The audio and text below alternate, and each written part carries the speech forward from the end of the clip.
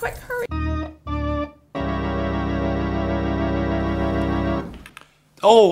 Come in, Miss, Cherchenkov. But you may call me Natasha. Oh, thank you. Natasha, please, have a chair. Yeah, you too, Plow.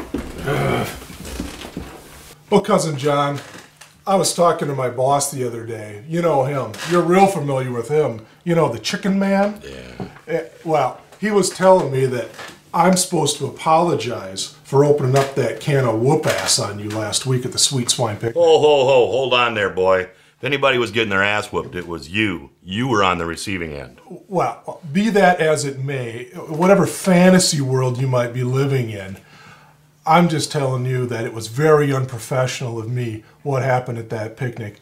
I'm supposed to portray farm safety in this county, and I did a poor job. So let's just agree to disagree, call it a truce. Truce? All right, truce. Okay, great. Well, now, gentlemen, as I was explaining at the picnic, I am writing a book called The American Chicken Farmer, and I asked Elmer if I might speak with you, Mr. Olson. I'd like to pick your brain a little bit about that. Slim Pickens there. Excuse me, Elmer? Oh, I said I gotta go talk to Slim Pickens about his cow here after I'm done. Yeah. Yeah, you just be on your way. Natasha and I will try to struggle through without your professional help. Yes, run along, Elmer.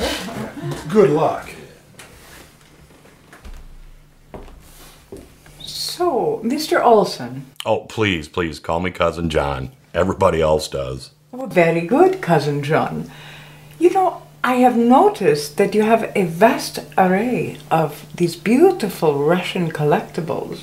Oh, yeah, I got a pen pal over in Russia, likes to send me things every once in a while.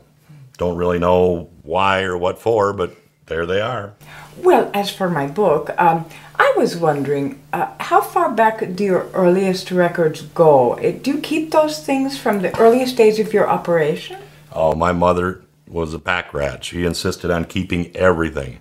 I've got journals going back 30, 40, 50 years. They're packed away over up in the attic, but I'm sure I can round them up if it would help you out on your book. Oh, that would be delightful. It would be very helpful to me. I'll get them then. Thank you. Well, John Robert. I have found half the treasure stitched on your girlfriend's garment.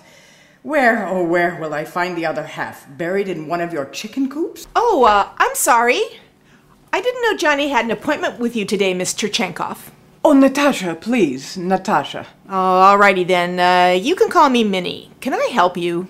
Well, my dear Minnie, I must tell you that I have not been able to stop thinking about your garment design. This one? Well, I'm flattered. It is perfect.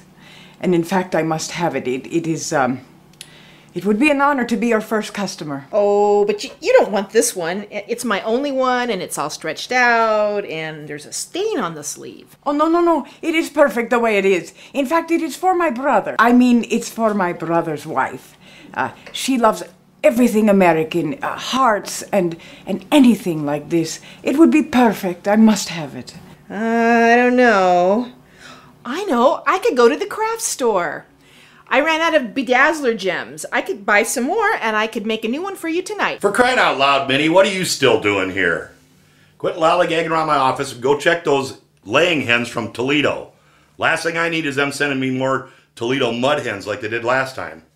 Crying out loud, if I wasn't able to put that deal together with the Trap and Skeet Club, I would have never got rid of those things. Well, gotta go. I'll be in touch about the t-shirt. I will await your call, my dear Minnie. Natasha, here's the records you needed. Hope that helps you out for your book there. Thank you. Thank you, Cousin John. Oh, my.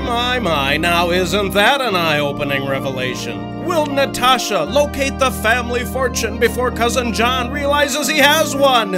I guess we'll find out after the break.